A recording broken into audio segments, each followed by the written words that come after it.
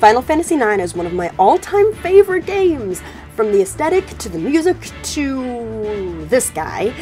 Yet, as with all games, not even Final Fantasy IX is without its own glitches and exploits. One of the more famous ones is the Cotton Robe trick.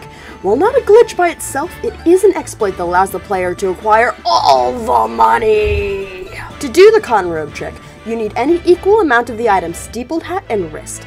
These are really easy to find in shops throughout most of the game.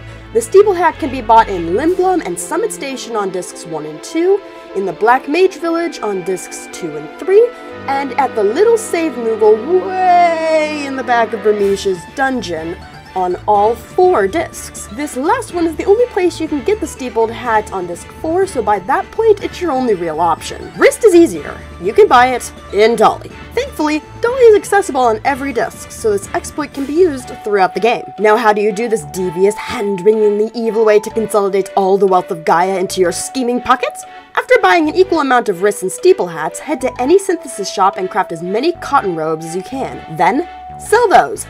Boom! Profit. Okay, let's break it down. A wrist costs 130 gil, a steeple hat is 260, and a cotton robe costs 1,000 gil to synthesize. That's a total cost of 1,390 gil. Selling those cotton robes gets you 2,000 gil apiece, giving you a net profit of 610 gil per cotton robe sold. This doesn't seem like a lot, until it adds up. If you do the trick with 99 wrists and 99 steeple hats, the max the game allows, then sell the 99 cotton robes, that's a profit of 60,390 gil per trip. Now with your newfound wealth, you can buy all the glacial pickles and Southgate bunk cake you want. And with that, we've covered yet another video game exploit. My name is Miss Scarlet Tanager, and this has been Glitches and Secrets. See you all in the next video.